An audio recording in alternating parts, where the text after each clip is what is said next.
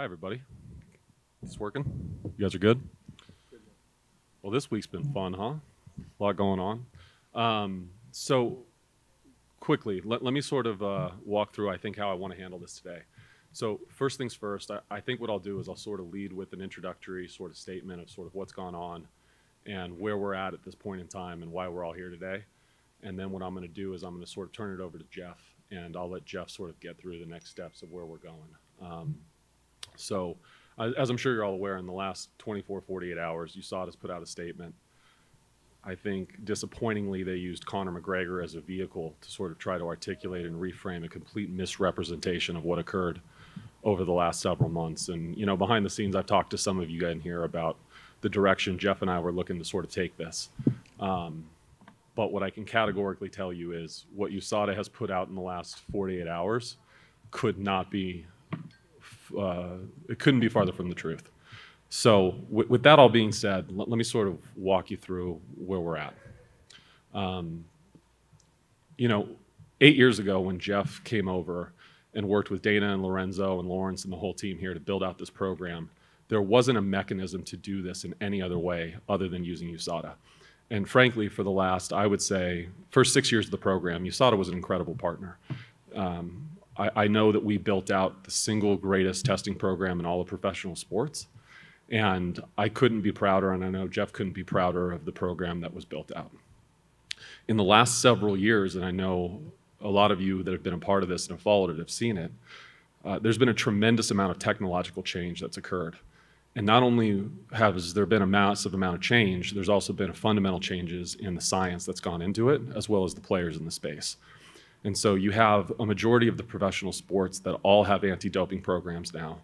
A lot of them, from what I understand, were also built off of what Jeff and Dana and Lorenzo and everybody built when we built this program to begin with. When I came over at the beginning of 16, you know, we've continued to make changes. I know that you guys are probably aware, we were the entity that pushed for changes with thresholds in contaminated supplements. They fought us on that a majority of the time, and now they've taken the position that this is sort of the standard that they're pushing for globally at the WADA level. And I could list a million others, and I'll let Jeff sort of get into those details. But I think what's important is I'm going to give you guys a legal letter today. I think Lene and the team sort of have it printed out that was sent to USADA last night. The core focus of the letter is, as I've just explained to you, the material misrepresentations that I believe were made on behalf of USADA and Travis. That being said, what I don't want to do today is I'm not going to do what I feel like he's done for the last 24, 48 hours. Jeff and I have always approached this program and everybody involved in it with a level of class and dignity that, and frankly, professionalism that I don't think has been exhibited. And listen, I know Travis has a board, and I know we make up, I think, roughly 25 to 30% of his total budget, total revenue. And so I can tell you, I understand from a business perspective why he may be acting the way he's acting, and he's going to have to answer to a board and people. And, you know, Jeff and I were talking, you know, horse racing, who was all but encouraged strongly from Congress to get a deal done with USADA, wasn't able to do so in the last, I think, 18 months. And they went with a company called Drug Free Sport, which is an entity that we're going to move to as well. So I think there's a lot going on there, and I think that explains sort of the reaction that he's taking publicly. And I think it's a self-preservation tactic. I think it will ultimately fail, but that's for him to deal with, and I really don't want to get into that. What I can say is I'm grateful for the work that we've done with them. I appreciate what they've done for us, and we wouldn't be able to be in the position we're at today without their help and assistance. And frankly, up until the last, I would call it 2 or 3 years, the relationship really was a productive and incredibly beneficial relationship for all parties. And I kind of want to end on that note, and whatever he's going to continue to say, he can say.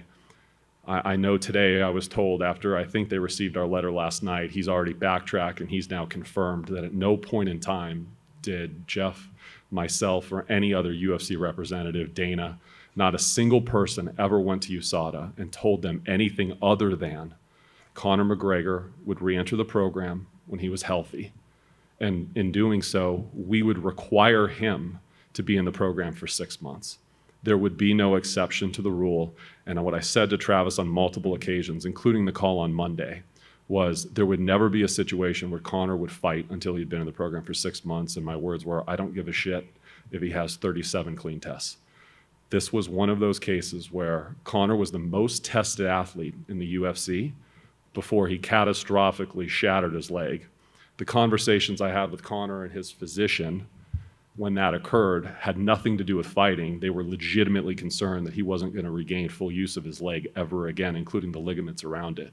And I'll say it one last time, what they've done to him is disgusting. And for an entity that holds themselves out to have a level of honor and integrity, using him as a media vehicle to advance a fake narrative is disturbing, disgusting, and I think they have some legitimate legal liability that they should be very concerned with.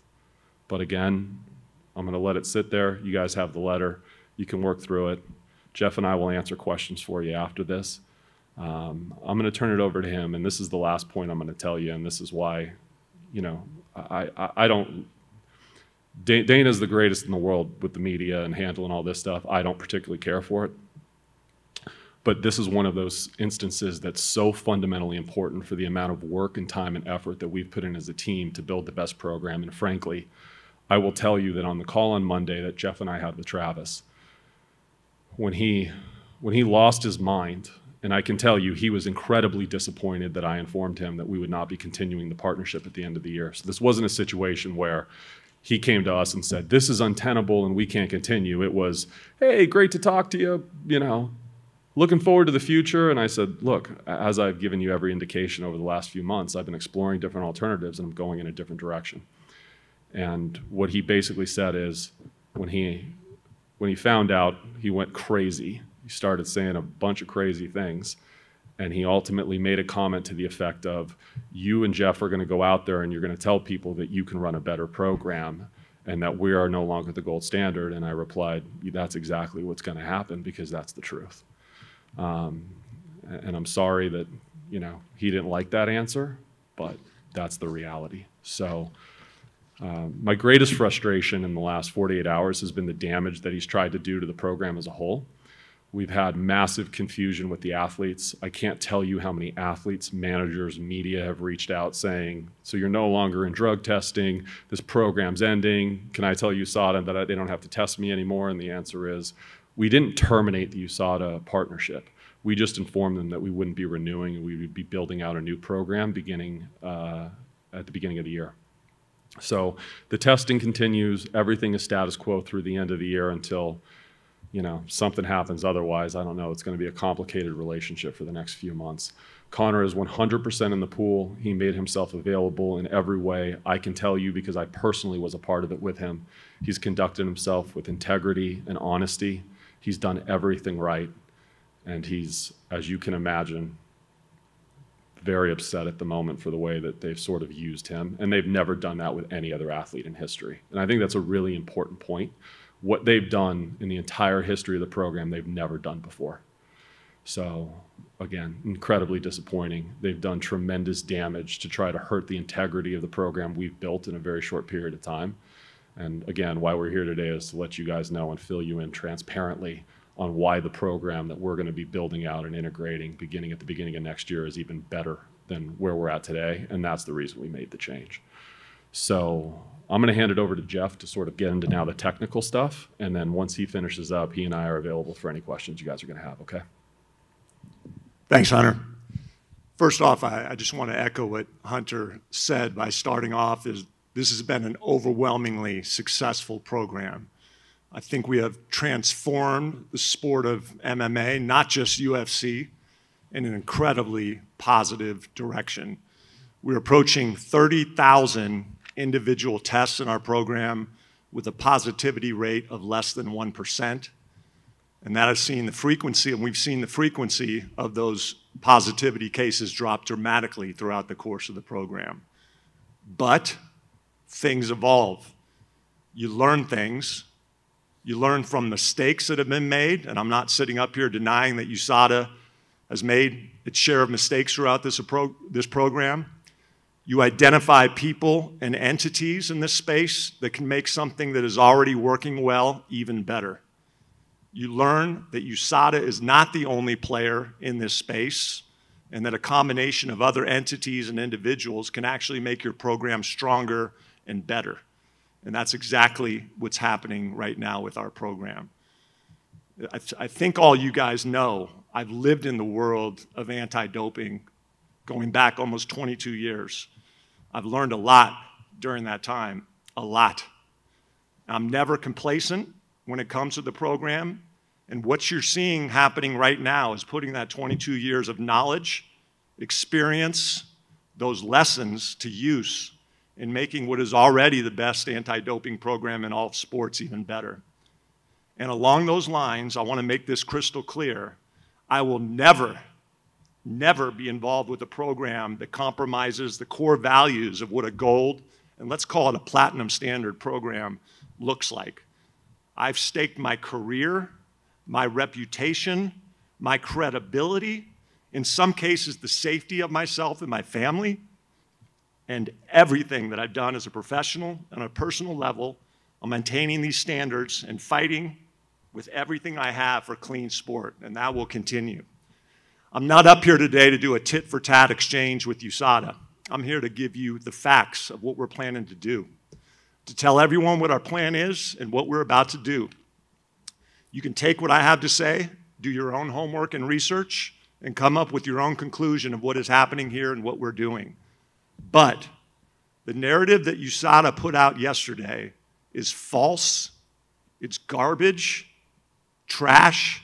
I can't sit up here and come up with enough adjectives of what they said and what that's done to this program currently. Here's what the accurate narrative is. You guys all know this. We've talked about it, and I've got up here many times and talked about this throughout the years, but the core principles of our anti-doping program are as follows: integrity, independence, transparency, strength and comprehensiveness, fairness, and none of these principles are changing going forward. They're only going to get stronger. So let's take a look at the facts here. First off, the athlete experience.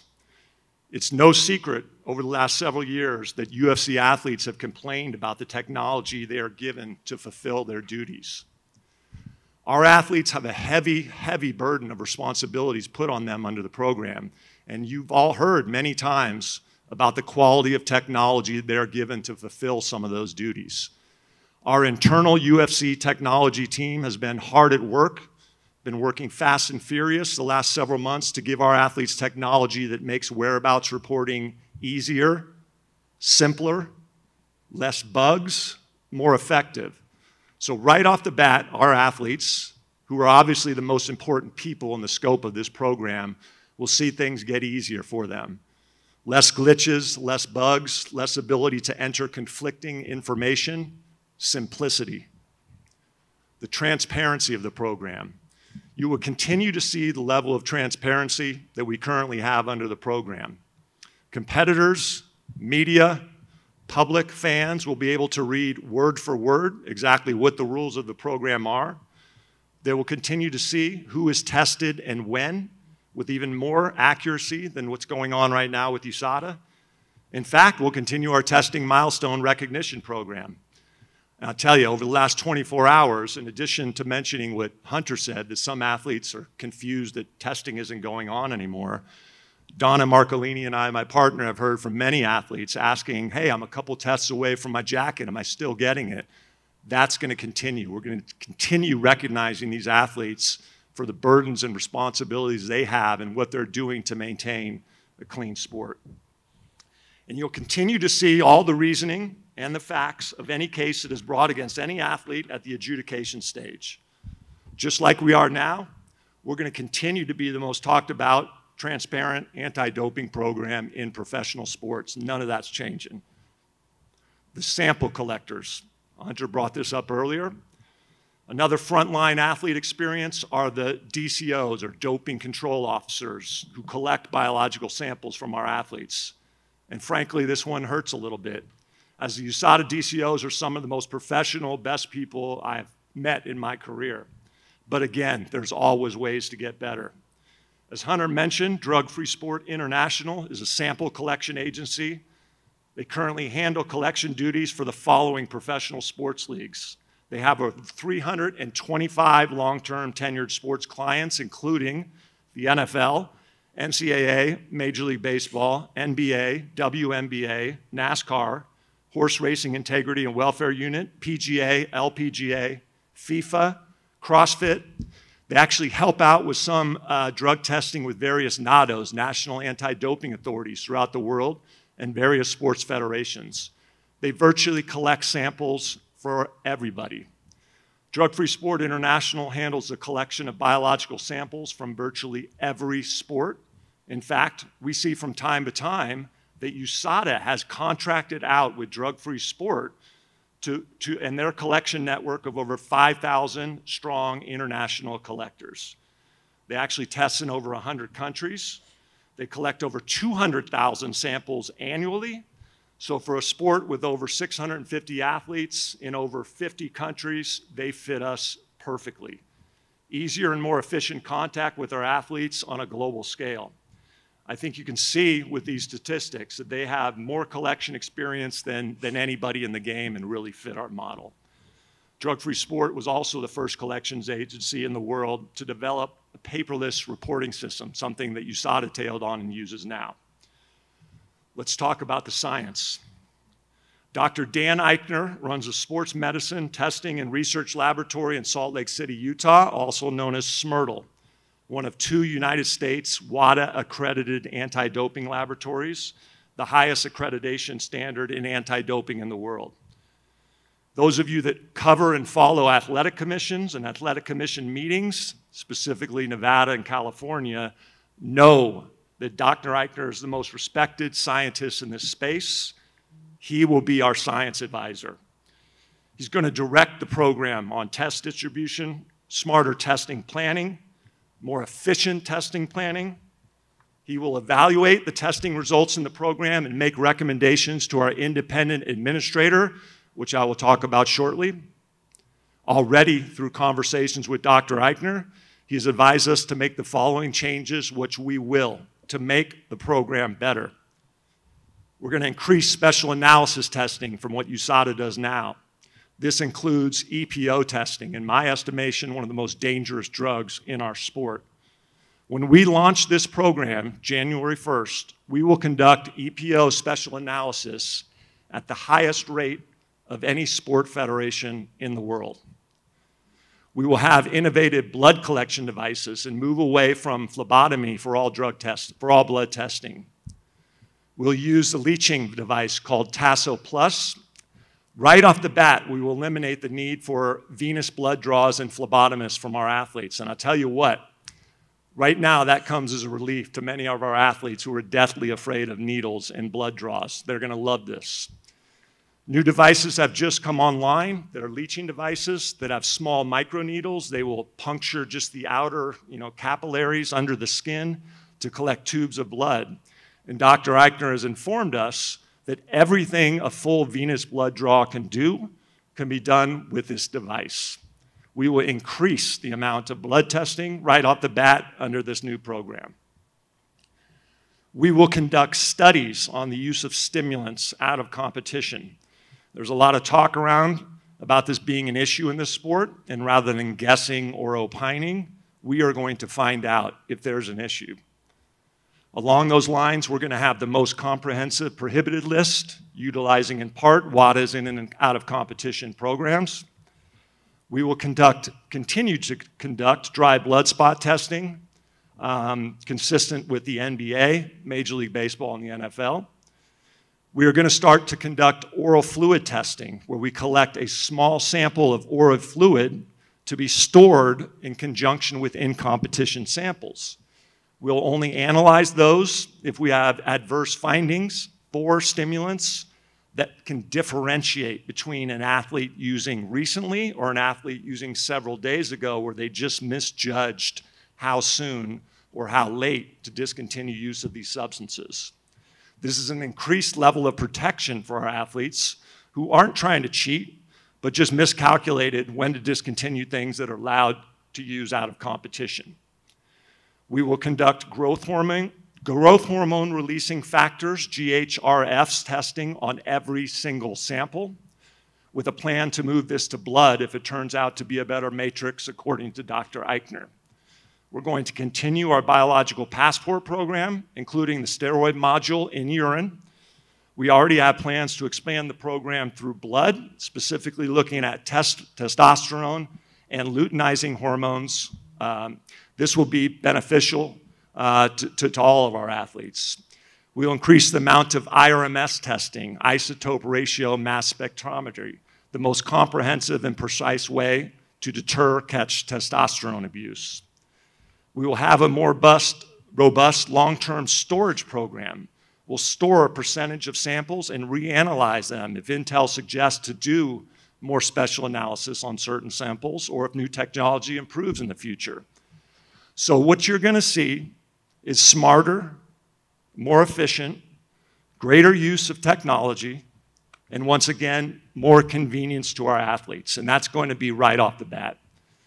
And this will be under the consultation and direction of the top scientists in anti-doping, in my opinion, in my 22 years of experience, our science coordinator, Dr. Daniel Eichner. Go ahead. I want to jump in with this too, because this is incredibly important. So, you know, one of the things Travis was talking about a little bit in the last 24 hours has been this concept that he believes that in some way the independence is going to change and the UFC is just going to be sitting around controlling all these things. What we've actually done is we've increased the level of independence. And this is one of the frustrations when Jeff talks about getting involved, and he's about to get involved, you know, go into a little more detail about where we're headed next, but we're subject to the jurisdiction of athletic commissions. So what I'll tell you is I actually had a pretty long couple days dealing with some Abu Dhabi stuff. Dana and I had a lot going on. I didn't even know USADA put out a press release.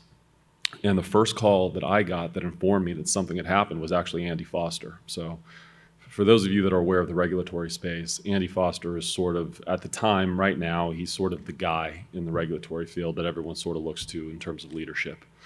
And the first thing he said to me is, Hunter, I am so glad to hear that you're terminating the USADA partnership at the end of the year. You know, you guys spend so much money, you put so much work into this, you can do it so much better. As you know, I've hated working with USADA. I've never enjoyed it. I know other commissioners feel the same way. And I think it's a really important point for this reason. It's impossible for us to run a program that doesn't have a level of independence and oversight, because at the end of the day, we have oversight by government regulatory bodies.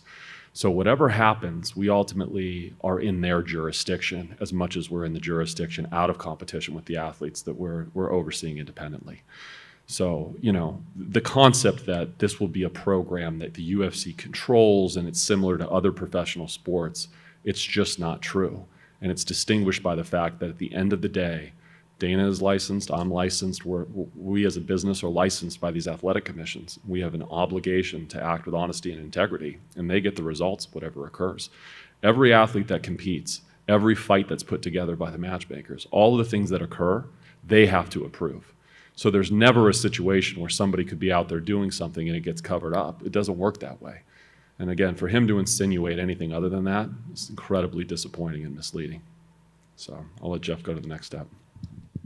That leads us finally, and probably most importantly, to who is the independent, and I stress that word, independent administrator of our program.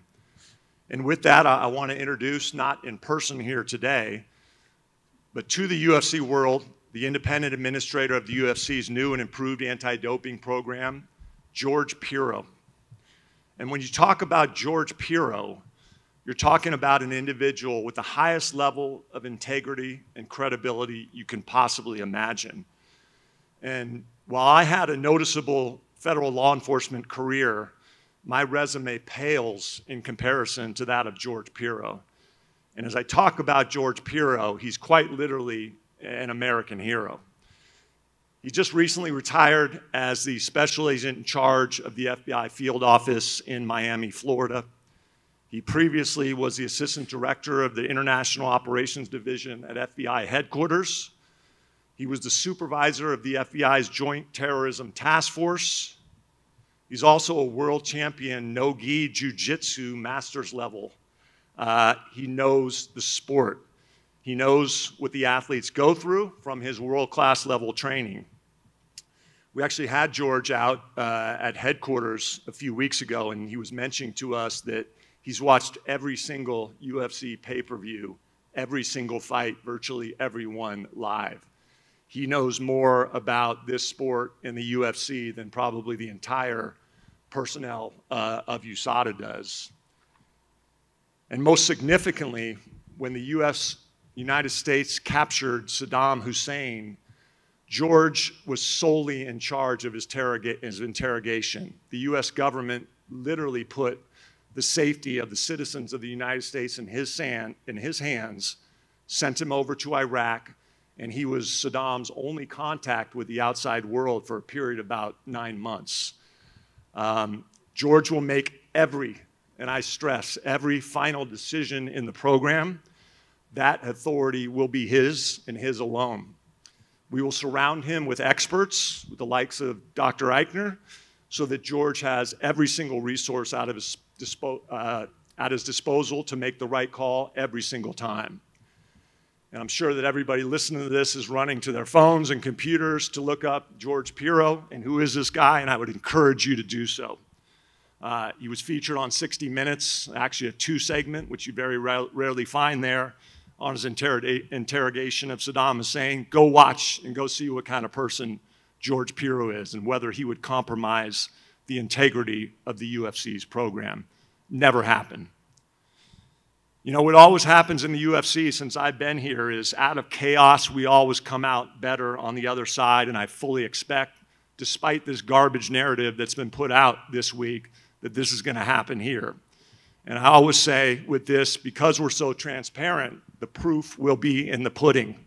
Let's come back up here and sit here a year from now, and you can tell me if the bullshit that USADA is putting out right now is true, or what I'm saying up here is true. I'll lay that on the line with anybody. And then just lastly, before I turn it back to Hunter, and he mentioned this earlier, and I really want to make this clear to our fighters who are watching this, because that's something that USADA has done over the last 24 hours. They've confused the shit out of our fighters. They don't know what's going on. You know, if you take into account the managers that have contacted Don and I and the fighters, I'd say well over half of our roster thinks there's currently no drug testing going on. And that's not true. And for an organization like USADA that stands up on a mountain and says, we protect the rights of clean athletes, that's what we do. They didn't do it here. They got this thing wrong for whatever reason, likely a lot of the ones that Hunter chronicled. And as you could probably tell, I'm not happy about it, but we're keeping our head down and we're going full steam ahead and watch what we do at the beginning of the year. All right, so I think makes the most sense is to sort of open it up to questions. So who's got the first one? Hunter, you know, you mentioned that they've never done this statement that they did yesterday announcing Conor's back in the pool and stuff, but it feels like they've actually been fairly vocal about Conor throughout this whole process. They spoke to the media more time than I can remember of any other fighter.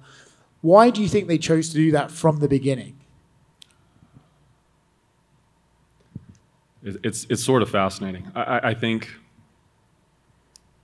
again, I'm trying very, very hard to take the high road.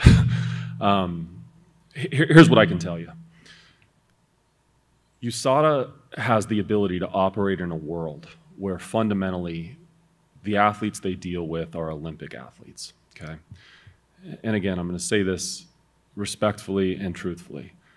The amount of issues Travis and USADA deal with on a geopolitical scale are beyond the comprehension of the average person. They're dealing with water worlds and Russian doping and a million different things. For all the good they do in the US and for that program, and I think that they exercise their best efforts, they run a little bit like a dictatorship. And part of the reason why is that they're dealing with a body of athletes that essentially have no financial resource. If you're one of the best 400-meter sprinters in the world, how much money do you think you make? You know what I mean? With us, it doesn't work that way. You don't come in and just tell us how this works. You don't tell us, this is what we're doing. No, it's a conversation. And we have an ability to create dialogue and communication and work in a partnership. And I think that the reason they've sort of treated Conor this way is our athletes are independent contractors, and as you all know, Conor is a very wealthy, very confident, interesting character. And Conor's not the type of guy that's going to sit around and just let people create narratives. He's going to create his own, and he's going to tell you what he feels, and that's part of what makes Conor brilliant. And I think they hate that. They like being able to be the authority figure that tells you what's what. And I think Conor has done a more vocal job than most athletes would of getting out there and telling his followers and his community and the people that follow our sport what's going on with him. And I think they hate that. I really do. And it's one thing for them to respond to something because they feel like he's saying, I'm going to compete and I'm going to do this. Well, that's what Conor does, right? But at the end of the day, like we've told them, and as the letter addressed, I got a phone call, I think in August, and Travis called me, and I think Conor said, I'm going to fight in December, I'm ready, I'm training. And I said to Travis, I already have 2 title fights done. Dana's dealing with a lot of stuff right now, so he hasn't been able to get back and get in the room and walk through everything and go to announce it. And we have a whole process for how we do this. And he has to have the ability to break all this stuff, but I can give you my word, Conor's not fighting in December. Well, he says a lot of things, okay? You guys know Conor says a lot of shit, and he says a lot of crazy shit. But the reality is they knew in August, and they knew again on Monday in the phone call, there was never going to be an exception made where Conor was going to fight before he was 6 months in the program. And like I said, I flew out to LA, Conor and I got together, we had an incredible meeting, and we actually spoke to Travis personally, the 3 of us, Conor, myself, and Travis. And it was made clear, and Conor acknowledged that he would be in the program for 6 months. And that's why this is so frustrating. I think they use him to answer your question. They use him the way they have because he has allowed them to get a level of media attention that they can't get on their own. USADA puts some shit out and no one cares. You connect Conor to it, and all of a sudden it explodes, whether it triggers the algorithms or whatever. And truthfully, that's why I'm most disappointed about the way that they've handled the last 48 hours. They used an athlete as a vehicle to advance a false narrative. I think it's incredibly unethical. Incredibly. You mentioned about the emotion he displayed on the phone call when you told them that you won't be re-signing with them. If you read the letter that or the press release they put out, you can sort of see that emotion, right? First of all, they acknowledge that you guys aren't renewing the contract, but then they say, the relationship became untenable, and sort of act as if they're the ones pushing you away. Correct. Do you think that sort of mumbo jumbo sort of shows through their emotion and how much ego is at play here? Ego, fear. I think it's a combination of a lot of things. And like I said,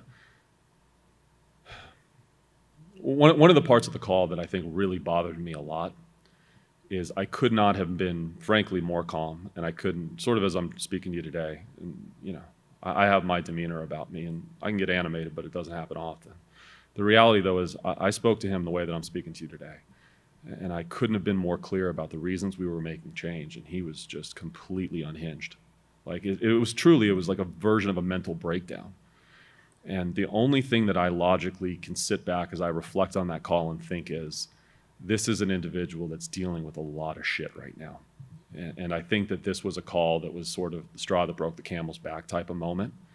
And I can't speak for what he has going on behind the scenes, but like I said, the horse racing thing was fascinating, and Jeff knows more about it than I do. But to make a long story short, the federal government, from what I understand, basically told the horse racing industry, we're telling you to get a deal done with USADA.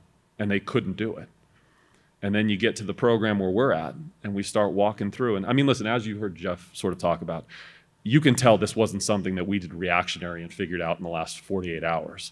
They've been shooting some documentary stuff with Dana and myself and a bunch of the UFC people. I mean, we have we have video of the meetings we've had over the last 6 months and how much time and work and effort was put into this. I've said it before.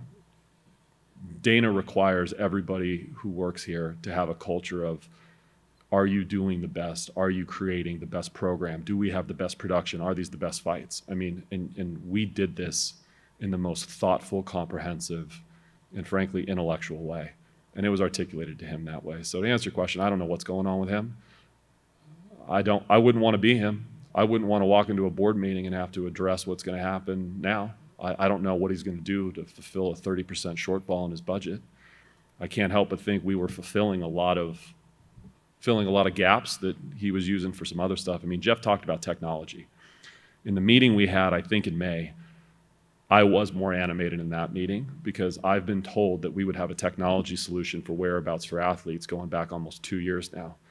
Jeff has the number, but I think in 2021, I think USADA spent over $1 million, maybe close to $2 million, in quote, technology research.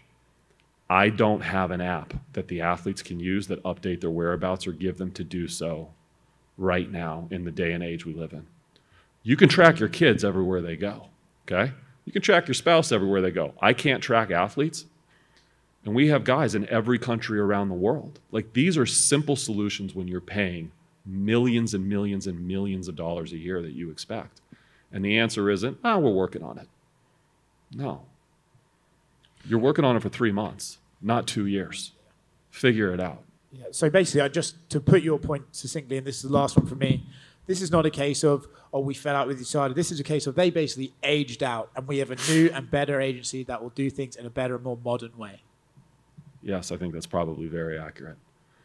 I'll just go back real quick to that technology, and it actually predates our complaints and trying to get them to fix this, to put maybe the most important things that our athletes have in their hands, predates the last contract renewal.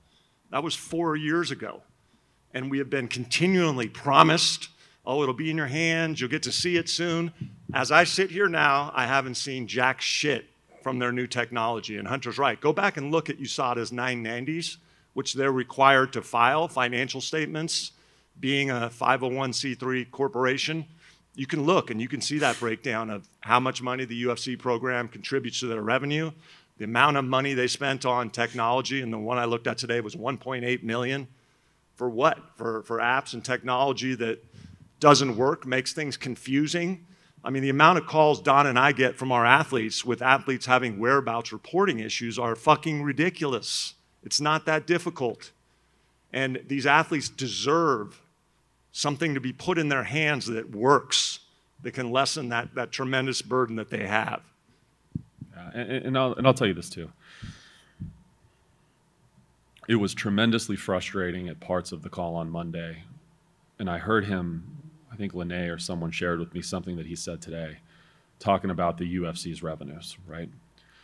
How much money we make should not be his concern. His concern should be delivering for us the greatest program that can possibly be delivered.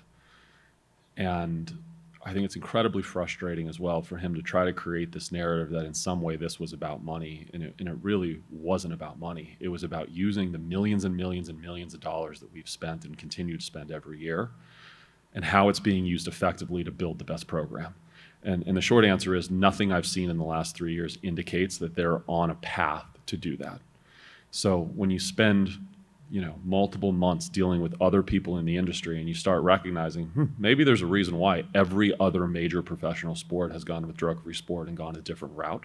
Maybe there's a reason why. Let's figure it out. Let's sit with them. Let's give them an opportunity. It became very clear, I think, why that is the case. So I don't listen. I don't know where USADA goes from here with the professional sports industry, and God only knows what Travis is going to do after this press conference with what he's going to try to manufacture or come up with or whatever. But I'll also tell you this. I do think at his core, Travis is a good person. I think his career suggests he has a high level of integrity. Again, I think this is uncharacteristic for him based on what I've dealt with over the last number of years. I'll also tell you this part, though, that was frustrating and articulated in that May meeting. When you build out an organization, and you see it here, when we built an anti-doping program, Dana Lorenzo, they went out there and got Jeff Novitzky. When we're looking at building out an anti-doping program, I went to Jeff and I said, this would kill me. You might be the best individual in the world to run an anti-doping program on your own. No one has a higher level of credibility. No one knows the sport better. It would fucking kill me to lose you because I know the trust and the respect you have, but you might be the best guy. He called me back the next day and said, I'm so flattered, I'm honored, but I love being a part of this company. I love Dana, I love you, I love the fighters. There's one guy that if I was building the program, I would hire first, and that was George. So, you know, you start working through this thing and you talk about executive leadership and what it means to be the CEO of a company. Part of being a CEO, in my opinion, is building the leadership team around you of people that reflect your values. So Travis can talk about the values all he wants. I beg you to reach out to the athletic commissions and ask them their experiences with the leadership team that he's built over the years. And I'm not getting into it because they were confidential, but if you had sat through the arbitrations I've sat through with some of the athletes, I had one, and I'll tell you this is a true story. I called Dana and I called Jeff the same day, and I said, I honestly can't fucking believe what they have just done over the course of 6 hours. The amount of time and money and effort that has been spent to get here with what I saw presented, I literally walked out of the room and said, I feel sick. This is disgusting, and it's unethical, and it's wrong. Now, Travis wasn't a part of that, but the people he employed were. And those people are gone now, so, you know, it's what it is. But it's just, this is what I'm saying. This isn't something, and again, this is my frustration. This has nothing to do with Conor McGregor or testing or whatever. And by the way, why in the hell would Conor McGregor re-enter a testing pool? And then they claim that the reason the partnership is ending is as a result of him or some request on it. It literally makes no sense. It would have been easier just to say, Conor's not going in and your contract's terminated, we'll see you later. Why would he do that? Why would we do that? Again, if you think about the timeline, none of what they're saying makes sense. So, Jeff, if I could ask you a couple questions. First of all, if you could equate George's position, would George sort of be like what Travis is to this program right now? Is that kind of how he would be? Absolutely. He'll be the final authority.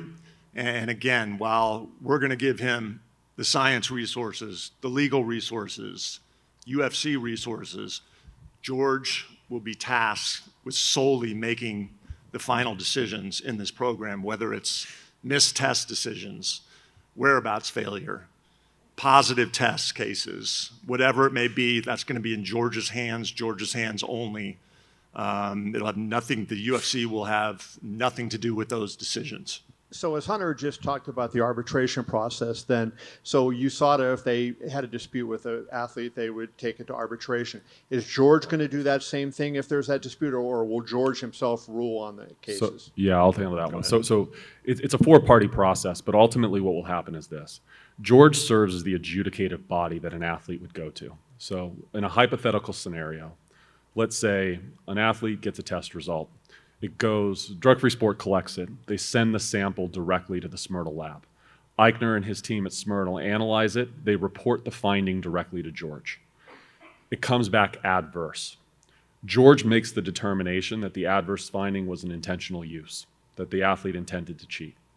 He says to the athlete, here's the sanction, just like USADA would in an adjudicative process. The athlete says, that's not true, that's not what happened, I'm not taking a sanction for what I didn't do, X, Y, and Z. The final sort of tier is an arbitration process, and we've had that in place with USADA as well. The arbitration process would involve the athlete essentially filing with a company called McLaren. They've been an incredible partner. That's not changing for us. I literally can't speak highly enough of the integrity that they've approached the program with. So all of that still remains in effect. And like what Jeff said earlier, I mean, part of my frustration, again, with Travis's comments earlier is I find it incredibly ironic and also humorous that he makes this representation that there's some fundamental massive step back, but essentially every party that we're contracting with independently are also parties that they've used. So what's your issue with us independently contracting with the parties that you've had a lot of faith and trust in, so much so that you've used them? I'd love for you to answer that question for me. And he wasn't able to do so. And he makes that opinion and he puts out that statement without a clue of what we're doing. When Hunter's referring to the call on Monday, none of this was discussed. They don't know the work that we put in. They don't know these different individuals and entities that we're going to. He has no idea. So the irresponsibleness of putting out a statement like that, having no idea of what direction that we're going to, alone speaks volumes of the crap that statement was and the narrative that's been played these last 24 hours. And to be clear, just so you guys know as well, my call to them on Monday also included about a 10-minute conversation where I said to Travis, again, grateful for the partnership. We're not here where we're at without you. This isn't about animosity. This isn't about termination. And I will do whatever it takes to work with you and your team on a communications plan where I can articulate our appreciation and gratitude for the position we're in today, and we wouldn't be there without you. And I couldn't get a word in. He literally was completely unhinged. It was very strange. And again, this could have been handled so much better with a better level of professionalism and dignity. And again, I'm just disappointed. And I don't hold it against him, like I said. I know he's got a lot going on, and I feel bad for whatever he's going to have to deal with. But the way that he's handled everything in the last 2 days, that's the reason I'm here and we're here doing this today. And Jeff, I know in the times I've talked to you over the 8 years you've been with this UFC, ethics has been a big issue with you. Is there any conflict at all with Dr. Eichner in terms of the state athletic commissions are using his lab to, do some of the examination? Or like say the Nevada Athletic Commission would test a fighter and then your program would test the same fighter. Is there any kind of conflict or any safeguards to make sure that there's, no issues there? Yeah, we're currently really careful about that, and we continue to maintain that carefulness. So, for instance, in Nevada, when we come into Nevada, currently USADA communicates with the Nevada Commission and says, "Who are you guys testing? We'll test the rest." You're correct, Kevin. You don't want dual samples taken at the same time, sent to even the same laboratories, yet alone different laboratories. So we'll still maintain that standards. That'll be George's position. Two, to communicate, to lobby, to develop rapport with the commissions. And frankly, as Hunter mentioned earlier, that was at the top of the list weakness. You guys know this better than me, but how do the athletic commissions feel, Nevada, Andy Foster, about USADA? You probably talk to them more about this than I do. It's not good. George is going to improve that dramatically immediately. I know he will.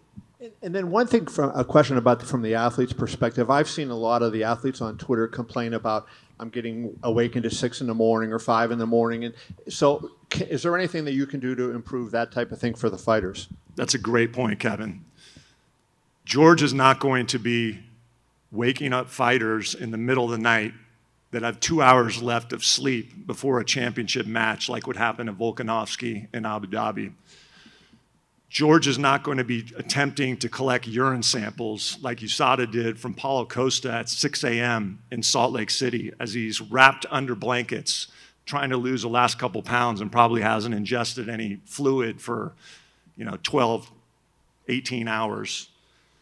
George isn't going to make testing decisions like we've seen of athletes who have lost a fight, retired in the octagon, have been tested pre-bout, and then wanted to be blood tested post-bout after they've announced their retirement. So just you would think, knowing the sport, common sense, very basic decisions that, it seems like time after time we've seen.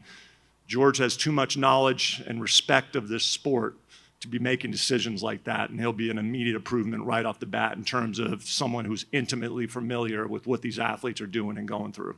And then my last question for you guys is, you referenced Conor was going to stay in the program for 6 months, and there is a rule about getting an exemption that like Brock Lesnar got that thing. How do you tweak that at all, and how do you approach each individual case if a situation comes up that a fighter applies for an exemption to not have to be in the pool for 6 months?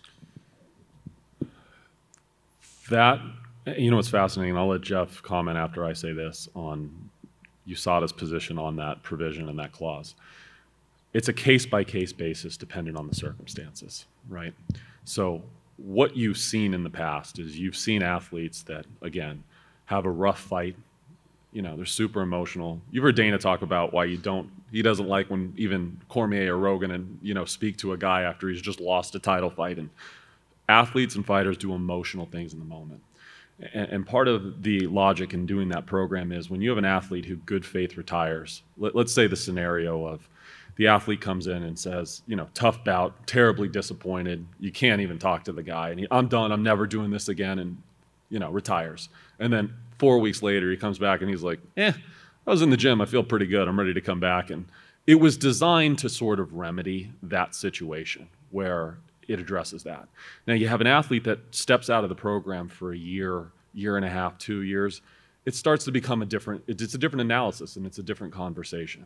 So it's a case-by-case basis, Kevin, and that's why that flexibility exists. we have the ability to do it, and we use our discretion when it would make sense under the circumstances. But there's not a hard and fast line of when it would happen. But part of, and I'll get back to this too, part of why we think that the program will be so much better, and I've had conversations with a lot of you in the rooms over the years when we've had these issues, is the common sense approach to these conversations. You can sit down and have a common sense conversation with a lot of guys and make a determination about where you're at. And there's other guys that you wouldn't do it. And listen, you know, I know going forward, and I truly believe going forward, we are going to be so much better off. And again, I'm excited to sit here a year from now with Jeff and do a recap of just how far this program has come. You mentioned some of the feedback that the fighters have given you guys over time. Are you guys inquiring to the fighters for some input on how the structure should get laid out? Myself and Donna talk to fighters and managers every single day. And I'm not exaggerating. Saturdays, Sundays. That's what we've done over the last 8-9 years of this program. If you look at the changes that we made in this program over those 8 or 9 years, I could virtually trace every single one of those to suggestions, input from our fighters. We will always listen to our fighters. As Hunter mentioned, you know, we had talked about me potentially separating from the UFC and being the independent administrator. I, like Hunter, didn't want to give this up. I love our fighters. I love interacting with them. I love being in a position where I'm hopefully helping their careers be longer, safer, more fruitful. And so, I mean, we take input from our fighters virtually every single day, and that's not going to stop. And it sounds like the technology itself is leaps and bounds ahead of what was already there. So to put like a timeline on it, would you say that this move away from USADA has been at least 6 months in the works, 5-6 months in the works? Yeah, it's been a year.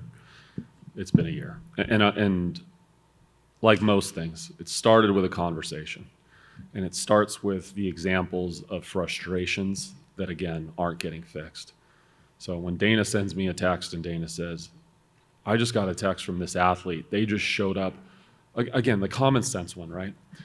You haven't had fluid in your body for probably 30 hours. You're wrapped in towels coming out of a bathtub, and a guy shows up and says, I need your arm right now. You can wait 90 minutes. You'll be fine. Nothing's going to happen between now and then. Sit in the room, hang out, recognize what's going on, and then do the right thing. This isn't complicated, right? So all these things that happen lead to conversations where we start doing this. And I've had incredible frustrations over the years with Jeff. And I'll tell you, if you look at what's happened with the contaminated supplement issues, USADA had a very hard line how they approached that. And now we have thresholds adopted in California. I know we're working on finalizing them in Nevada. I can't tell you the resistance we had from USADA initially when this sort of happened. And so listen, you know how crazy Nate Diaz is, right? Guy is out of his fucking mind, okay? But is there anybody in this room that thinks Nate Diaz intentionally is using performance-enhancing drugs? Like, does anybody really believe that guy's doing it? This guy took a multi-vegan vitamin that some moron that he had working with him created, blah, blah, blah, using whatever. He had picograms of whatever in his system, and it jeopardizes a fight for a guy whose entire career has been about calling everybody else a steroid user, and he's the only clean guy, and I run triathlons and look at him, and all of those things, right, would not have been situations that we could have fixed but for us forcing and pushing and fighting to get them changed. And now they're out there using those as talking points for why they're sophisticated. But those talking points started with us. And my point is, you know, you hear Rogan talk about this the other day, and I know Travis referenced this as well. One of the things that I think we are required to do as administrators of this program, and in fairness to our athletes, is to continue to follow the science. Everyone hated stem cells. Stem cells were this illegal thing, X, Y, and Z. Well, we got athletes all over the world, and stem cells are now generally accepted everywhere in the world, including the United States, in a different form than they are in other places. But if you talk to athletes who use them, you talk to people, sophisticated, brilliant fucking guys, they'll tell you they changed their life for the better. So I'm going to deprive our athletes of an ability to prolong their careers because USADA is not ready to deal with WADA on an international level over some of this stuff? The answer is part of the ability for us in this new program is also to be able to do the testing, do the science, beta test out some of these things, and establish if there's opportunities for us to allow athletes to do things that are progressive, that don't provide any performance enhancing advantage, that we clear with the commissions, that make them healthier and prolong their careers. It's a huge component, and I'm tired of them telling us no, no, no, no, no, fighting for 9 months. A year from now saying, okay, fine, and then 3 months later I see them on TV talking about, we're progressive and now we're okay with this, and no, stop. Last, will all the current USADA suspensions be honored throughout the end of the program? Yes. Thanks, guys.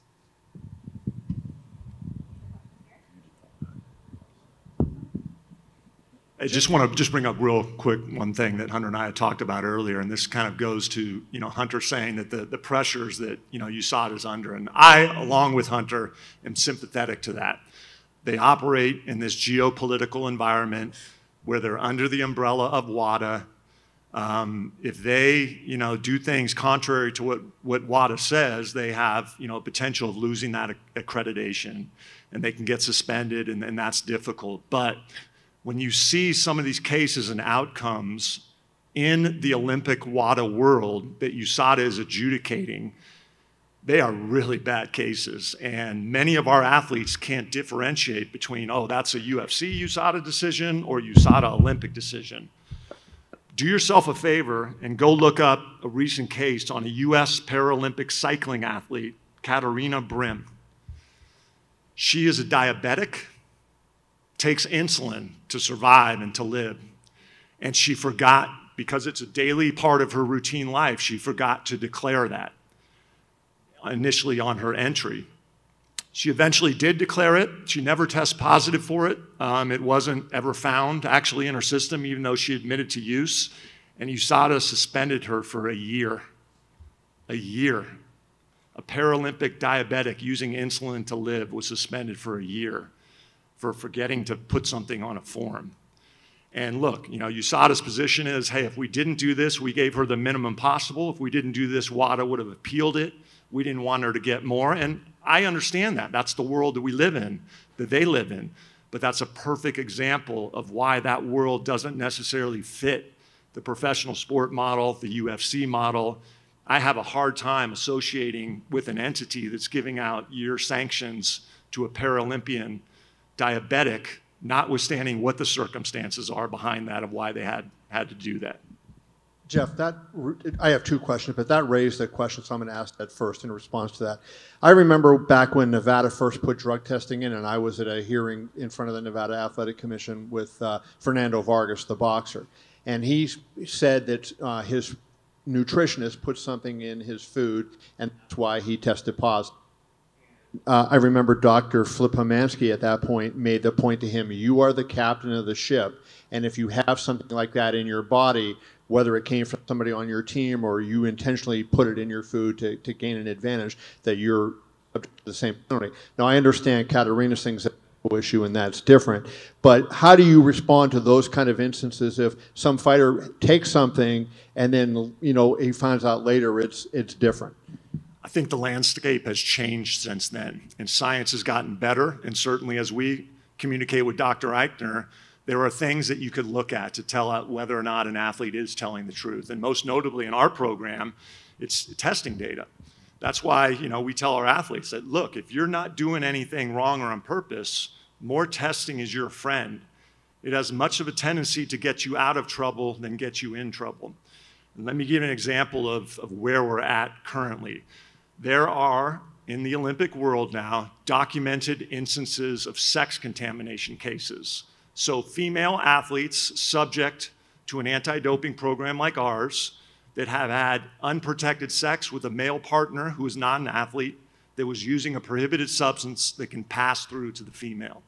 So you tell me, that's where we're at now in terms of the level of sensitivity. And if you don't address this issue of how sensitive these laboratories have become, you are going to spinning your wheels, spending time on athletes who the purpose of this program was not made for. Innocent athletes, innocent contaminated athletes, and that's as important in a program to deal with as creating a program with no loopholes, in my opinion, these days.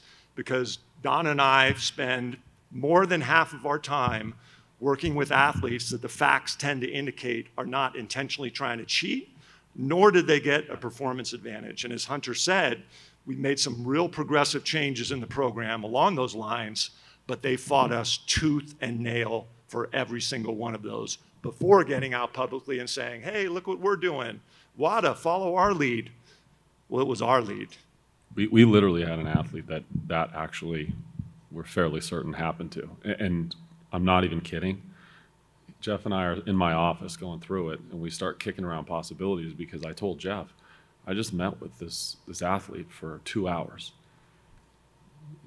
Nobody's judgment's 100%, but I'd bet my life right now she's telling me the truth, right?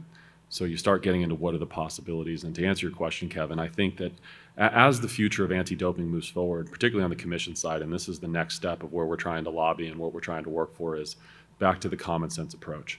And I think there are two fundamental questions if you're a commission or an anti-doping body and you're trying to work in the sport you have to answer. The first is, what was the intent? So did you intend to gain a performance enhancing advantage? Did you intend to do something knowingly that you knew you shouldn't have? And then the second component is, what is the ultimate benefit, and did you even receive it?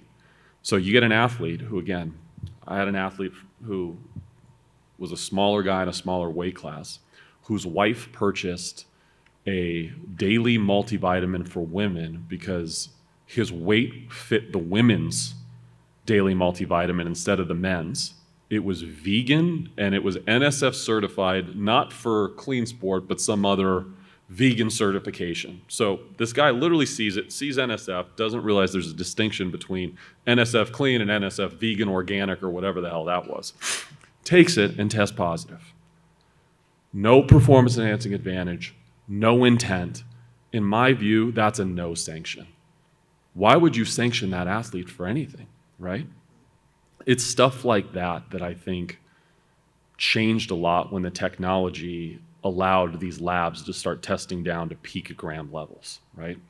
When it was limited to a gram and some of this stuff, you could sort of operate a little bit differently. In today's world, I think it's very, very different. Speaking of picograms, that brings me to my last question. And John Jones seems to be the guy that has taken the brunt of the heat from the public for what's happened. And I know we spent hours talking about this, a few years ago. But does any of the technology that has been since developed then give John, any more reason, to say, hey, I'm innocent here and what's going on? Still looking for an answer on the M3 metabolite issue. And I forget who I was talking to recently, but we have an athlete, not John Jones, and I know all this attention goes to John and he's the poster boy and whatever, but we have a UFC athlete that has seen M3 metabolite come and go in his system for 6 years. 6 years documented of coming and going. So that, right, with no evidence of re-administration, of re-exposure, and again, going back to a few years ago, M3 metabolite, if you use this parent compound, you're going to see a progression of parent compound, short-term metabolite, mid-term metabolite. All you ever see is the long-term metabolite. And what Dr. Eichner's told us is that means no new administration, no new exposure. It's just got a weird property where your body never breaks it down. So however, in your lifetime, you were exposed to this compound, and it was in a lot of supplements back in the day, you might ride with it forever. And so I think it's really unfair and unfortunate, the situations that John went through, and both of them, under this program at least, neither of them had any evidence of intentional use. The first one was a contaminated pill, and then the second one was this crazy, wacky M3 metabolite issue, which he's not alone. He's not alone in the UFC. He's not alone in professional sports. It is all over the landscape in every sport imaginable, and no one can find an answer to it. And I'll give you one of my favorite stories. I mean, this just shows you how crazy this world is. So There was a study done, and I'm going to mess up the time frame, and Dr. Eichner could probably speak far more articulately on it than I could, but here's the short version. Clomiphene. They did a clomiphene study where they put random people coming in and they put them on a clomiphene dose to gain testosterone level increases, what the performance enhancing advantage was, etc. They tested it, they put them in it, a couple months, however long they did it for. They tracked these athletes to see over time how their performance decreased, and in doing so, they sort of were able to track what the levels were over time. So for an extended period of time, the scientific community's opinion on clomiphene was, basically clears your system, let's say between, after you discontinue use, call it 6 months and maybe 8 months, 6 months, 8 months, 10 months, a year, maybe at most. That was the general opinion. So fast forward, I think a year or two later, they do another study, unrelated. A significant portion of the people involved in the second study years later were people that were involved in the first clomiphene study. They bring them back in, and they find that now they're retesting positive for clomiphene. They haven't used in 2 fucking years. I mean, these are the things that happen every day. And so when we're in these worlds, and I have an athlete coming in and talking to me or talking to Jeff and saying, I swear to you on my life, I never did this. I never did anything wrong. I've done everything right. What am I supposed to tell that kid? Are you gaining an advantage? So we have to do this, and we have to be responsive to it. I mean, to not do it is completely irresponsible. And this is my example. If that happens, and I have a guy like Dan Eichner, whose integrity you cannot question, who knows more about this world than maybe anybody on earth, is telling you, you will not believe what I can now show happened. And they don't want to listen to it, and they're like, that's complicated. That might open up a can of worms. We got a lot of precedent out there with some other athletes where this happened, and no, that's not right. You want me to tell an athlete, sorry, your career's on hold for 2 years because they got some precedent issues they're going to work through, they'll get back to you. No, I'm not doing that anymore.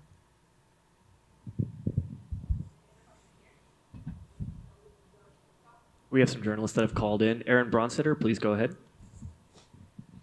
Hey guys, thank you so much for doing this and clearing the air on a lot of different things. So first question for you guys, and for Jeff, I guess, when you look at, Drug Free Sport International, they're a for-profit versus USADA being a not-for-profit. Can you walk me through the difference of what that means, and how are they going to decide who is tested and when? Can you just repeat that one more time, the last part? Yeah, sure. The last part was, how are Drug Free Sport International going to decide who is tested and when? Yeah, I'll get it. The question, Aaron, sorry, it's a little weird to hear you in here. The question was, how is Drug Free Sport going to determine who is tested and when? Is that correct?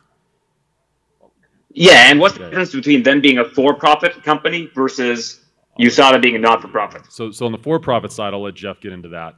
The way that this program was designed and set up is essentially this. George is going to be the person that's going to determine who gets tested with what frequency, when. That's completely in his control. We have no control over that. He'll work in coordination with Drug Free Sport, who will go out there and do the athlete collections. He'll monitor it. He'll make sure, again, the requirements that we set forth for Drug Free Sport and the group in rebuilding the program were twofold. I mean, these were my major points. I want to increase testing.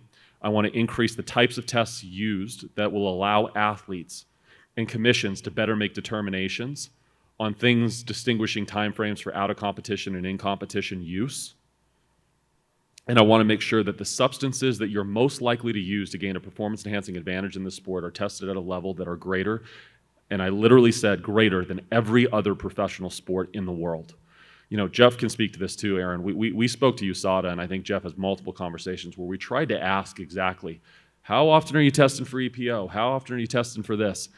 And there was never a direct answer. We never had transparency. One of the things now that George will be able to do is when we say, listen, are we fulfilling our obligations to test for EPO at a higher rate than every other professional sport in the world? He will say yes, and he will be in charge of making sure that that's done with drug-free sport. We have no involvement in it. But they answer to him. And really on the for-profit, not-for-profit, you know, what our concern is that Drug-free sport has the ability to go anywhere in the world, collect from our athletes, and also, maybe more importantly, is their flexibility. They listen to their clients. So when it comes to collections, they're going to adhere to a very rigid set of standards that we've created so that athletes still are not noticed before the testing, have a limited amount of time once that notification has been made. For instance, if the athlete's not home, a phone call is made to that athlete and or their manager, and the 1 hour clock starts ticking. So again, the feedback that we've gotten from other sports is this is an entity that listens to their clients, that collects samples, how the clients want the samples. And as Hunter said, George is going to be the guy telling them, hey, here's who I want samples collected. Here's who I want them from. Here's what time I want them from. Dr. Eicher will also do some of that based on the results that he's analyzing and seeing. So it is going to be smarter, more efficient sample collection and testing, distribution planning of our athletes. Yesterday was, I think they were referring to Joe Rogan about injury recovery for athletes. Like if an athlete suffers a catastrophic injury, should they be allowed to use different substances that will allow them to heal faster? I mean, these athletes make their money when they show up to a fight to compete. So will this new program be making any sort of accommodations for athletes that do, hope to use some sort of substances that will help speed up their injury recovery? Yeah, I understand the question. The answer is this is all a work in progress. I'll tell you this. When we roll out this program and start integrating it, there are going to be no short-term changes materially that do this. I think that one of the things, as I sort of expressed earlier, is, and Joe Rogan is 100%, I think, dead on accurate on this point. Just like I mentioned with stem cells. We're not going to allow anything to happen independently. An athlete would have to file a TUE. An athlete would have to submit that TUE to George. George will have an entire committee of scientific experts. He'll work with Eichner. He'll work with people who are specific experts within the individual field within which an athlete is requesting a TUE, and an analysis will be made. Do I believe that over the next, call it 5 years of the program, we will be open to learning and open to seeing the science on some of these things and whether or not there's a performance-enhancing benefit to the athlete from a performance perspective versus a recovery perspective? The answer is going to be, yes, we're open to it. Is the change immediate? The answer is no. And the honest answer why is, we haven't even rolled out this program. This is going to take time. But I think that to just dismiss that as something where you say, that's not even a possibility and we don't want to hear it, that's the same mentality that we dealt with on the contaminated supplements and all the other stuff. So I think there's going to be an openness to seeing what the science suggests. Nothing is going to be rolled out starting, part like the implication that this was a part of the reason why we're moving off of USADA, because starting on January 1st, you can use every steroid on earth and then come back a week later, and that's all bullshit. That's not going to happen. We're going to do this thoughtfully, just like we've done everything else. We're going to work with the best scientists in the world. And again, and I say this because it frustrates the hell out of me, we answer to athletic commissions. I need to make sure that before anything is done in our program, the buy-in is with the athletic commissions that are going to license these athletes. But I do not want to just say we are not going to be open-minded and progressive. If there is, for example, some peptide that 7 months from now turns out, I mean, Jeff and I were talking, I think the FDA is now even starting to look at the effectiveness of some of these things for recovery. I'm not going to tell an athlete, hey, no, you can't use this if there's scientific evidence that it helps with recovery, doesn't provide any performance-enhancing benefit, allows you to recover from an injury faster, and it's helpful to you. That's no different than the way a lot of the pharmaceutical drugs have worked over time. But you have to have an openness to it. Yeah, let me just piggyback on that. No imminent changes, but we're not burying our head in the sand when it comes to these issues. So take, for instance, that you have world-class surgeons and physicians saying, look, when my next-door neighbor or my wife or my kid has this injury, in the initial healing stages of this injury, I'm giving them these prohibited substances to help them heal. And then we're looking at a scenario where you're going to withhold that from a high-level athlete who needs to be healthy and compete. Now, on the other side, the reason there's no imminent changes, as Hunter said, it's a slippery slope. You know, we're not just dealing with our rules, we're dealing with commission rules. And as we all saw from the TRT era many years ago, it's difficult. There's loopholes built into that. But, you know, I think what Joe Rogan was saying is what we're saying is we're not going to ignore it. We're not going to bury our heads in the sand. We're going to keep pressing forward, seeing if there are solutions there, and getting through that and not ignoring that topic. And I think what's ridiculous is like this narrative that it's like this Wild West that we're going to re-enter.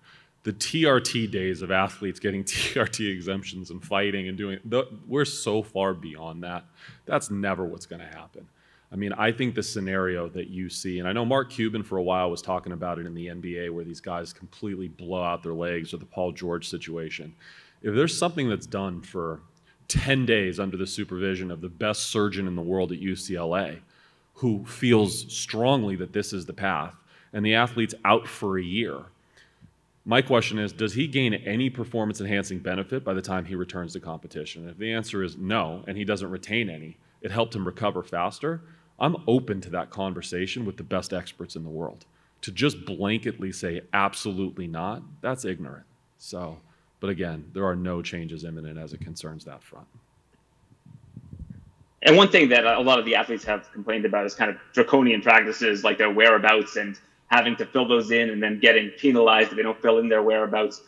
I imagine that this new technology you're going to be using are probably going to have a more intuitive system. But and the other thing about that is testers showing up and then having to use the bathroom in front of testers and shower in front of testers. A lot of weird stories I've heard over the years of that. Are we going to see any changes on that front in terms of athlete privacy? I think you're going to see some changes, but I don't think they're going to be material on some of the privacy components, and I'll tell you why. Because part of making sure you maintain the integrity of the program is also ensuring that the athlete isn't cheating. And I will tell you definitively, and I know a few that have done it pre-USADA era, they were using, you know, fake genital devices that they filled with urine that wasn't theirs, and there's a lot of stuff that goes in there. My beef with the privacy component is not significant. I actually think that is part of their job to ensure that there's a fair playing field, and they're doing what is required in almost every anti-doping program around the world. So from that perspective, I don't see there being a material change, and I'll let Jeff sort of speak to the other component. Yeah, but you know, to make it easier, I mentioned this earlier, right off the bat, new technology will be launched, which I'd call much more simplistic, easier to navigate through. However, we've got long-term plans, and when I say long-term, you know, 12, 18 months out, once we get this new program up and launch, and we're calling it stopgap technology is up and working, we're working on the platinum standard technology that's going to involve geofencing. So basically an athlete will have an app. They've recorded that they're in Las Vegas. When they land in Los Angeles, they get a push notification, bells and alarms on their phone saying, hey, you said you're in Vegas, you're in LA, you want to update? Push this button right here. Boom, they push the button and they're updated. Those are the types of things that USADA should have been doing over the last 4 or 5 years to develop. You know, they've told us many times, it's close, we've got it. We haven't seen a damn thing. So let's see, are they going to launch this right after we have this conversation here? Maybe, that wouldn't surprise me, but that's definitely, you know, what our end goal is, to get this platinum standard technology to make the use for the athletes as easy as possible, because the burden that they carry under this program is significant. And the other part of that component too is when you talk about things like the cost and how much money we spend and all that sort of stuff, I mean, these are the areas where I'm more than willing to invest millions of dollars, because this is a technology that I see us using until the end of time, right? And frankly, we can afford to go out there and pay the best programmers on earth to try to build this out over the next year. It has been, again, one of my frustrations, and we talked about it earlier, is this to me I know is more complicated than it sounds, but the movement just hasn't occurred. And so there will be a transition period. We're trying to work through it now. We are not going to have that day one the new program launches, but I can assure you I have the best, smartest humans on earth working on this right now to make sure that in short order, and ideally, hopefully within the first year of the program, or at a minimum in the start of the second year, we have this developed in a way where the athlete will have an ability to use this as a resource should they choose to do so. And final question for me. Thank you so much for answering so many of these questions.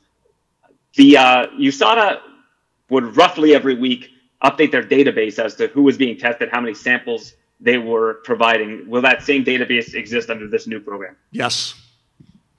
So actually, I think with more frequency and more accuracy, we've actually internally, Don and I kind of watchdogs and policing things as we did. And thank goodness we've had the ability in the department to do that over the last several years, or this program would be nowhere near as successful if they were left to their own. But we've seen some inaccuracies here and there. So the answer to that is yes, that will be more accurate and more frequent. And we think that's really important for competitors, fans, public, to see that we're just not talking bullshit up here. These athletes really are being tested. And if you're interested, you can see how often and when they're being tested. Next set of questions will come from John Morgan. John, please go ahead. Yeah, guys, just two quick ones for me. First, I did want to ask you about cost. You may not know exactly yet, but is there a cost analysis on what this new program will cost versus the investment you were spending with USADA? No, and I'll tell you why. Because as of right now, I have a rough understanding of, I think, the proposal that USADA put in front of me.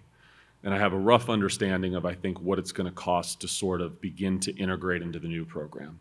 Here are the costs that I'm uncertain of at this point. I don't know how much money I'm ultimately going to have to spend to build out this technology the way that I think it needs to be built out. I'm in the process right now of already expanding Jeff and Donna's whole division. We're going to have multiple new employees full-time that are going to be helping with the athlete relations components of this. We're going to be allowing, and this is going to come from George and from Dan, but you guys sort of know our mentality and my mentality and Dana's mentality. It's like, I don't give a shit what it costs. Get the best in the world to help us with TUEs. Get the best in the world to help us with understanding the science. I don't care. Get the best so we get it right. And my position is, in the end, by doing so, we will run a more efficient program, which I think ultimately will be more cost effective. But you run a cost-effective program by not wasting fucking time, by not doing it correctly. You do it correctly the first time, you invest up front, and then I think you get the financial benefit towards the end. So, listen, and again, I know that this is all happening quickly. That, truthfully, is the absolute last thing in the world I worry about. I mean, like I said, you guys have all been to, you were at the press conference last weekend with Dana. Hey, Dana, yeah, the Sphere, great. Yeah, I don't care. I'm going to probably lose a shitload of money, but it's going to be cool. Okay, great. You know what I mean? Is it the best? That's all I give a shit about. So the costs will work themselves out. If it's the best, we're going to be in a good spot. That's all I care about. Nice. And last thing for me, I want to ask is, and ask this with the utmost respect given his reputation, but Mr. Pirro, is there a mechanism in place just to ensure that transparency does remain, that independence does remain? I mean, obviously, money, power, things change sometimes, right? I mean, is there a mechanism in place to maintain that? At the end of the day, the answer is you do the best you can to put a person in that position that has a track record of showing a level of integrity that's almost unprecedented. So when Jeff came to me and he and I were working through this, and literally I couldn't sleep, I was so worried about losing Jeff. He and Donna have done such an incredible job of building and maintaining and running this program. And I can't even express enough how incredible it was. It's just, I had a really difficult time trying to identify anybody who I thought had his level of integrity, credibility, and respect. So when he comes to me and he tells me this is the guy, listen, anything's possible. I would be stunned if there is ever an issue with this human and his integrity. I guess the short answer also is, at the end of the day, this is our program. And if there's ever a situation where, listen, something catastrophic happened to the guy, he became disabled, died in a plane crash, we have the ability to put someone new in that role if that's the case. And if there was a level of unethical behavior from any party involved, we would have the ability to immediately transition to someone else. But again, I think that's about as far-fetched a likelihood as I can envision with the people we have involved. I can guarantee you the integrity and the standards that George will bring to the table are unprecedented. And go do your homework on George Pirro.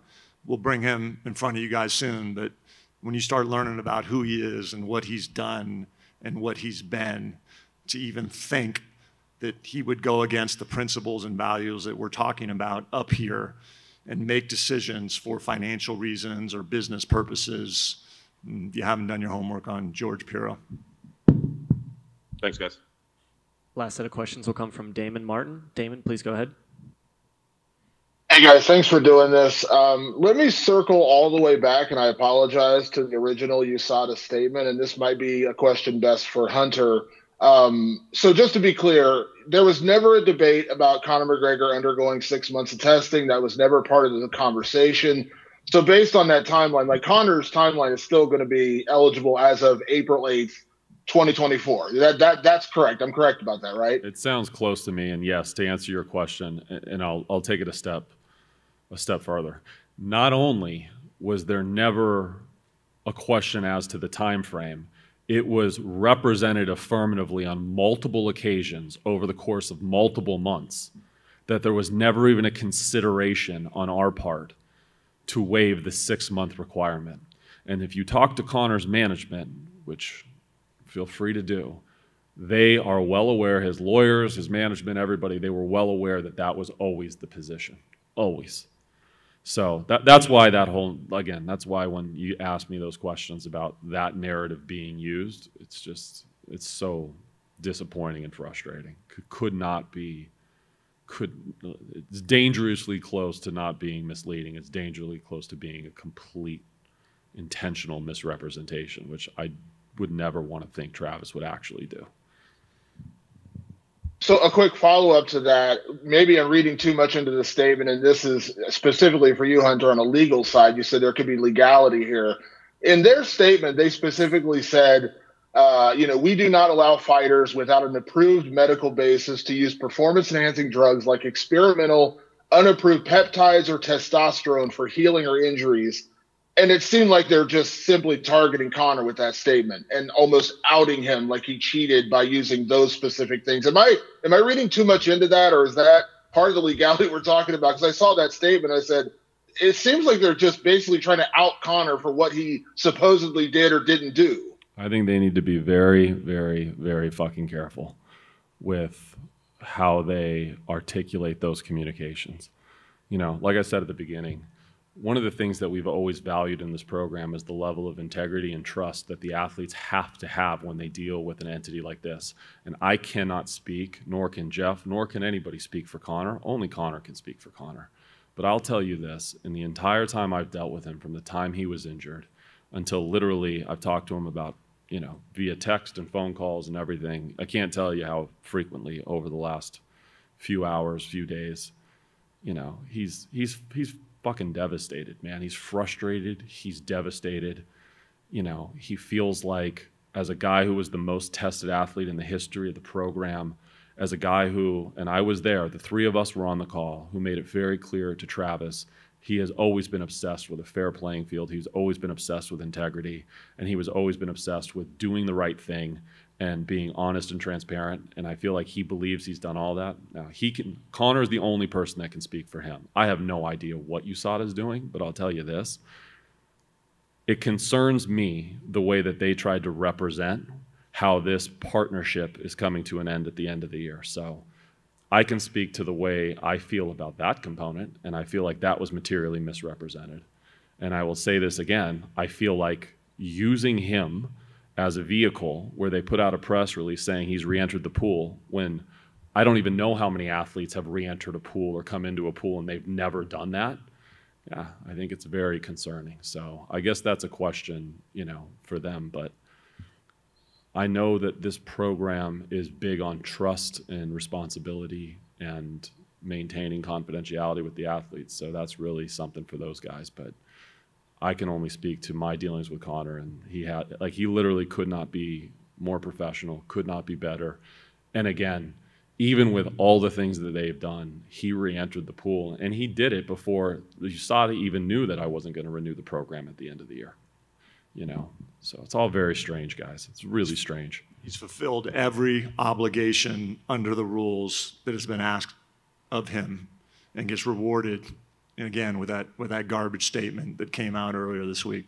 Really unfair. And they put that statement out. I mean, listen, and Jeff can give you the timeline of this. I'm not sure I fully understand it, but they had an onboarding call of some kind, whether it was education or whatever, set up, and it sounded like they tried to move the call. And I think Donna, who was working with them on our side, was like, listen, he's not the easiest guy to get a hold of. Conor got a lot going on in his life. So you know, he's dealing with his family, and I think he's publicly said his wife's expecting, and, you know, he's focused on his family. The guy does a lot of stuff, and, you know, we made him available. He made himself available. He did everything he was asked to do, and they tried to move the call. And Donna was like, yeah, you're not moving the call. We've set this. We have this guy. I think he's on a boat somewhere in the fucking Mediterranean. I don't know what the hell he's doing. You know, but he's living his life. Makes himself available, does it, and apparently, from what I understand, literally within 5 minutes of him hanging up the onboarding call, they released the statement, which means they had already had it pre-drafted, which means it was premeditated. It's just, listen, it's just not, it's not the way we do business. It's not the way Jeff has conducted himself. It's not the way we've built the culture of the program. It's not the way I do business with partners at this level when you've spent millions and millions and millions and millions of dollars.